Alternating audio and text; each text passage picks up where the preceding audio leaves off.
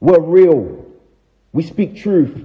We're African. So stop taking a piss with my identity. I'm not here to play for your white flute.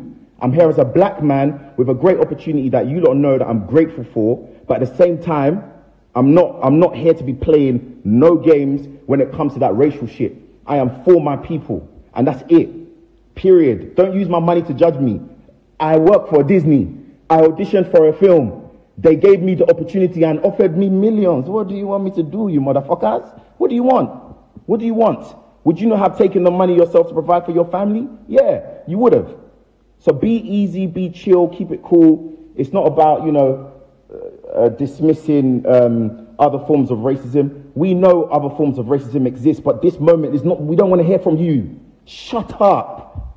Shut your mouth, bruv. Shut your fucking mouth. We don't want to hear from you, my guy. We don't want to hear from you, my G. So keep it cool. Keep it relaxed. It is black people's moment to really, really fight for what's important to them and to put an eye on something that is really, really barbaric and at the same time violent. It's not cool. It is what it is. All right. I don't want to talk you lot to death. But I hate that kind of nonsense. And you don't know how that kind of stuff goes. Yeah? So I said what I said. And love to anyone, like, look, we know there's a human race and we know about all that kind of stuff. You can never hate someone.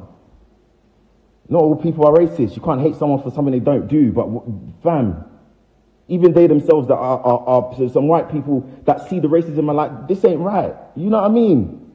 It's all right. Calm down. But don't fuck with me. I ain't attacked. How's everyone doing though? Everyone all right? I hope you are.